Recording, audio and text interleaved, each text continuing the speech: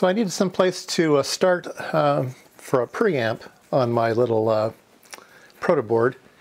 And so I looked around for a real simple one just to stick in there. And I found this one, which I really like. It's just a very simple difference amplifier. And it has phantom power, goes out to the XLR connector, and then it has an instrumentation input, so I can ignore that. I hurt my finger today. I was sharpening some gardening tools, and it was sharp, and took out my finger. Went to the emergency room, and 2 stitches later, I'm back in shape. Anyway, so it has a section here to drive headphones. The left and right channels go through different op amps. So that's kind of cool. So I thought, yeah, this would be a good thing to build. I'll just use my LM386 for this part. All I need is really this part here. And it's just 1K, 1K, 100K, 100K. So it's times 100 instrumentation amplifier. So I went ahead and added that to the, oops, things are getting tangled up around here. Okay, so I added that to my circuit here. I think you can see that. I added the circuit over here. It's surface mount, so it's too hard to see, but there is a basically the same circuit. I've modified it a bit. I'll probably go over that later. This is a single supply op amp, not a dual supply op amp, so I had to fudge it a bit. But anyway, same circuit, so I put that in there the other day. And I thought to myself, well, this particular schematic that I found online was actually a bit of reverse engineering that some guy did. Obviously, it's handwritten, and I don't know the guy's name now. He has a website. If you Google Audio Buddy, you'll probably find it. He has a nice blog about him ripping this thing apart and tracing it out, talking about the things he likes about the circuit, the things he doesn't like about the circuit. He made some good comments on the power supply section. So this thing's meant to run off of, it's down here, this thing's meant to run off of a 9-volt AC charger. So 9-volt AC comes in here, and it gets changed into plus and minus 15. And so that's a very, very interesting circuit. And then the other circuit that's in here is the phantom power. So you need 48 volts for the phantom power. And so it does it here with an oscillating op amp and voltage doubler and tripler type of thing. And so it changes plus and minus 15 into plus 40. So that's kind of cool too. So I thought, okay, he's got some good things here. Maybe I should just buy one of these things. Maybe they're cheap. I don't know. Maybe I can get a broken one. So I went onto eBay, and I ended up buying one. And it just came today in the mail. Here it is. It's made by M Audio. It's called the Audio Buddy, and it's just a preamp. It does nothing else except amplify, and it has phantom power. So it's also supplies phantom power to the microphone. And it has on the front panel, it has 2 instrument inputs, and on the back it has 2 microphone inputs. It has a button to turn phantom power on and off, and there's a LED in the front that tells you whether phantom is on or off. And then it has 2 outputs, which are balanced / unbalanced. I'm not sure what that means, but let's open this thing up and see what's inside. I'm excited. You know, I thought either I can just use this as is, but more importantly, it has everything that I need for the resistors and connectors and power supply and all that other stuff, and I can put my own circuit inside. So just for the value of the case, I thought that would be a great thing. So I bought this thing for $6, which was a great deal. So $6. I think when they were new, they were $100, and then I think they kind of came down to the $50 range, something like that. And people seem to like them. They said that the noise level's a little bit high on them. But hey, for the money, they said you can't beat it. So here it says M-Audio, made in Taiwan. Interesting. It's a steel box. It feels like it's great construction. Why aren't we opening up? Why does it not open? Oh, there we go. Oh, I guess you have to take the knobs off. I just ripped them off. Oops. Okay, so the knobs have to come off. Make a mental note of that. So, what do we have inside? Lots of black things. Might be hard to video it. So there's a lot of single inline packages. Oh, those are those cool op-amp packages.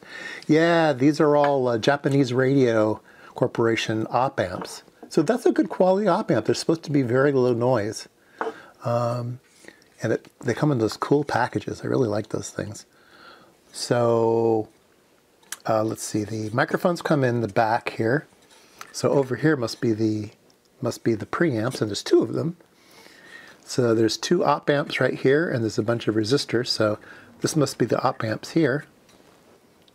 And there's still lots of room in here to add circuitry, right? Put a bunch of circuitry in here. I could have a secondary board in here to put my amplifiers and stuff in. Here are the 3-terminal regulators, plus minus 15 regulators. So power comes in the back here. It looks pretty high quality. The circuit boards look very good quality, silk screen. Like I said, the op amps are of reasonable quality. Who makes the capacitors in here?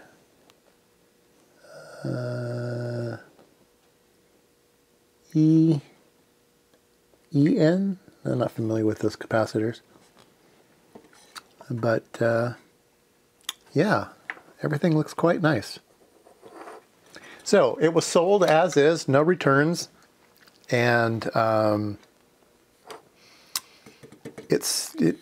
don't think he even powered it up. I don't think he had a way of powering it up. So I need to find a 9-volt AC charger. I've got a lot of DC chargers. I think I have a few AC chargers laying around, so we'll have to find one of those and power it up and see if it works.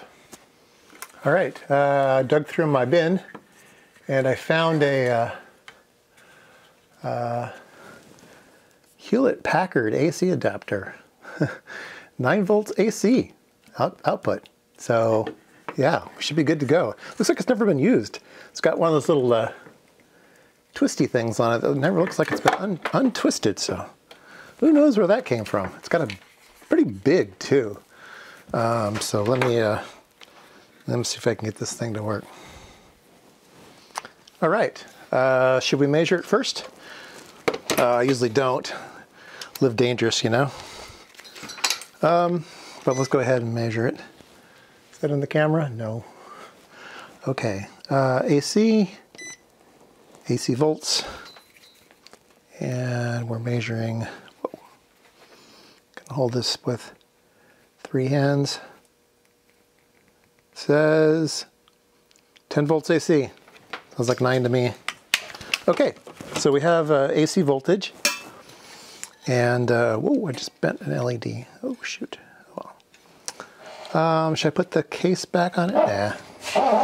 Let's see, where'd my AC go? It's over here. Oops.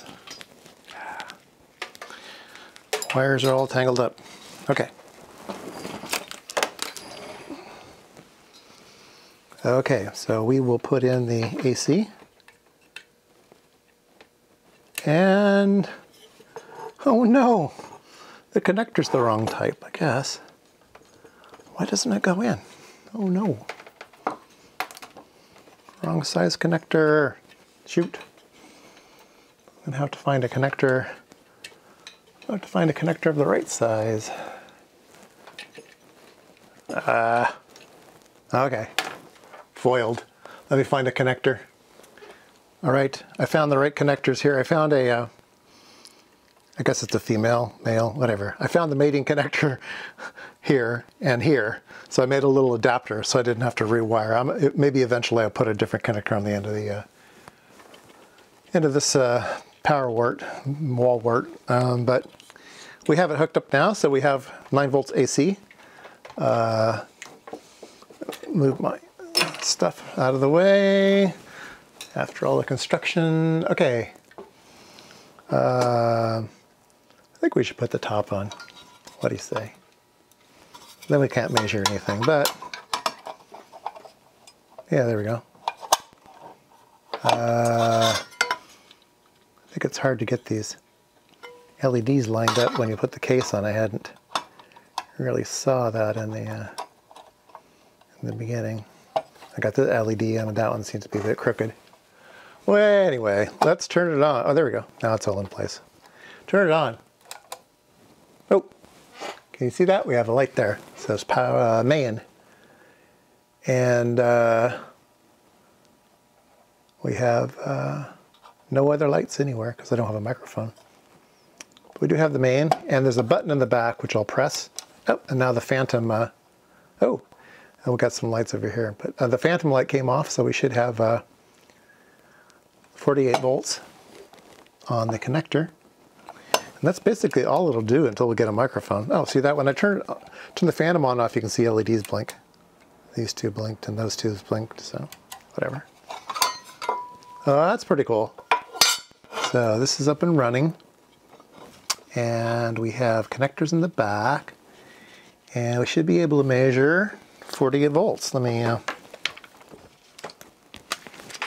get out a voltmeter here.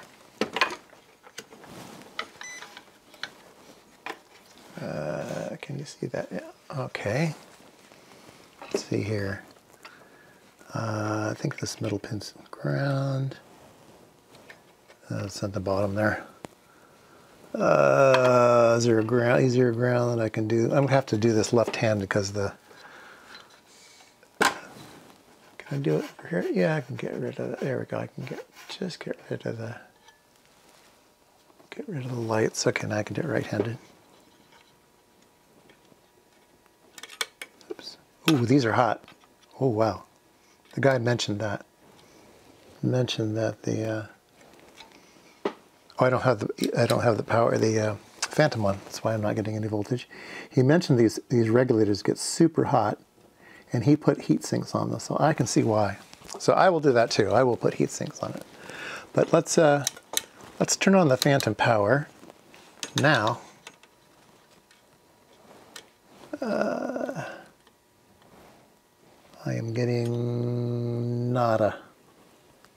Why am I getting nothing?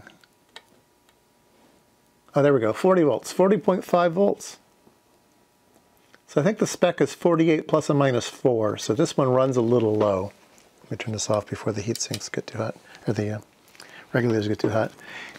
He mentioned that that's a bit low, and he has a workaround for that in the circuit, and I will do that to this circuit. I think it was a good suggestion.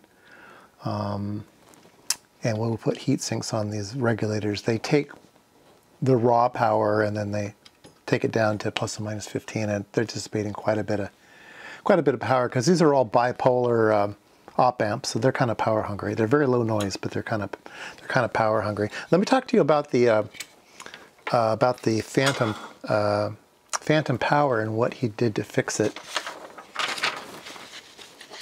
Let me zoom in here. There we go. So this is a circuit that you may or may not have seen before. All right, so this is just an oscillator. So this part here is just an oscillator. So we have plus or minus 15 wave right here, whacking up and down plus or minus 15.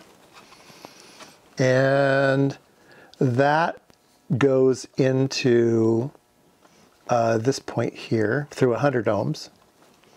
Now, he also wants extra power, so he puts in a second op amp. So both these op amps are going up and down, they're oscillating. And so they're putting some type of AC source right here. And this diode lets that AC, the positive side of that AC, come to this node. and then that goes through here, and then that goes through here, and then it goes out. So you have another way of getting AC across here. And so he has this capacitor tied to -15. And when this thing's whacking up and down, it basically puts a positive voltage here. So that kind of ups it once. And then when it goes through the other, it takes off just to the positive sides of things. This basically does like a DC offset of the voltage. So if you're going, let's say, whacking up and down 10 volts, now you're whacking up and down plus and minus 10, let's say, plus and minus 10. And you put this circuit in here, now you're starting at 0 and you're going above that. So now you're going from 0 to 20. Instead of plus minus 10, you're going 0 to 20, 0 to 20. And then if you put in another one, you're bumping it up one more time. So instead of going 0 to 20, you can go up to 40. So he said that the reason to have this first stage here was to up it once. And so this point here, there's a big capacitor. This point here basically becomes a plus voltage. And I think it becomes plus 10 or something like that. And he says, well, why are you creating a plus voltage? You already have one. It's right here. You already created a plus 15. So he says, go ahead and just tie this point to plus 15. And then right away you get an extra 5 volts. And so that's what he did. So I will try that as well. I think that's a great idea. And that'll get you up to 45 volts, which is perfectly within spec. And then once again, add heat sinks to these regulators that are getting super hot. I'm burning my finger on one of them, so he is correct. And that all happens back here somewhere. Yeah, there's a bunch of diodes back there, which is the I think those diodes are these diodes here. And this is kind of a funny circuit too, if you didn't catch it. This is actually a doubler circuit as well. So instead of getting 9 volts AC, you're doubling that. So instead of getting 9 here and minus 9 here, you're getting double that after it goes through these two stages. So you're getting 20 and 20, or 18 and 18. Instead of 9 and 9, you're getting 18 and 18. So instead of just getting a bigger wall wart, I guess for some reason he wanted to use the 9 volt ones instead of 18 volt ones, he put in this doubler circuit. So that's kind of funny too. So you need to drop that 18 volts to 5 volts. So you've got 3 volts running through here. They get hot. So that circuit's back here, goes to the regulators, and then the thing that makes the phantom power, I think, is in here. There's a couple diodes and some capacitors and stuff. So I think this section here is where the phantom power is generated. So yeah, let me play with it some.